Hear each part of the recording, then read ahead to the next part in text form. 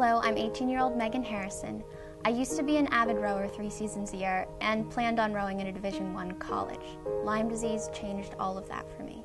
In 2003, I had my knees drained and also had several MRIs. In fact, a specialist clinically diagnosed me with juvenile rheumatoid arthritis, even though my JRA test was negative. My Lyme test at the time was also negative, but clinically diagnosing that was not considered.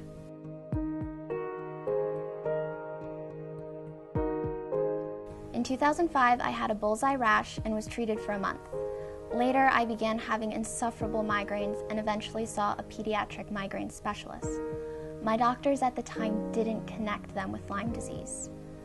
November 2008 changed my life forever. During swim season, I started having constant nausea and became so fatigued that it was a struggle to pull myself through the water. I decided to quit the team over winter break so my body could recover for crew in the spring. My symptoms evolved, and I got to the point that I completely lost my short-term memory. I still have no memories of anything that happened during that time period.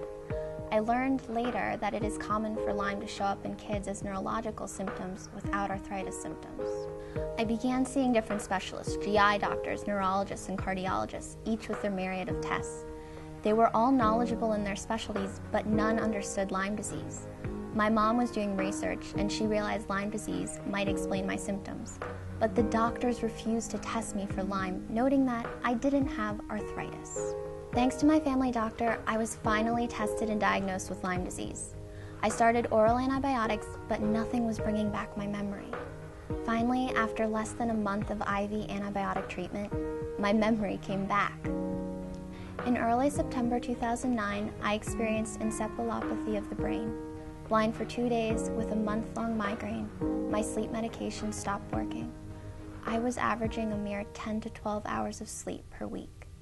I waited on a long list to see a knowledgeable Lyme specialist, but when I finally saw her, her initial treatment worked quickly and my constant nausea and migraines disappeared. I then went back on IV antibiotics for 3 months, which improved my sleep, and I started getting 4 to 6 hours of sleep a night.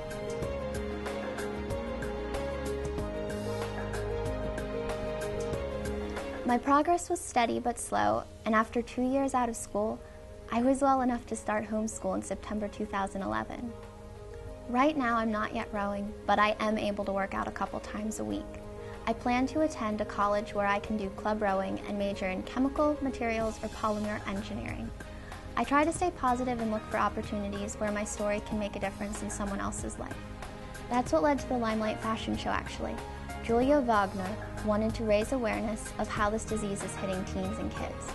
We were talking about a Lyme walk, but at that time, I couldn't walk a mile. So I came up with the idea for the Limelight fashion show because I modeled before I became ill. I had no idea at that time how much work a fashion show entailed. It has grown since the first year, and I've had the opportunity to work with New York designers Norma Kamali last year and Alexandria Hilfiger and Nari Manivong this year.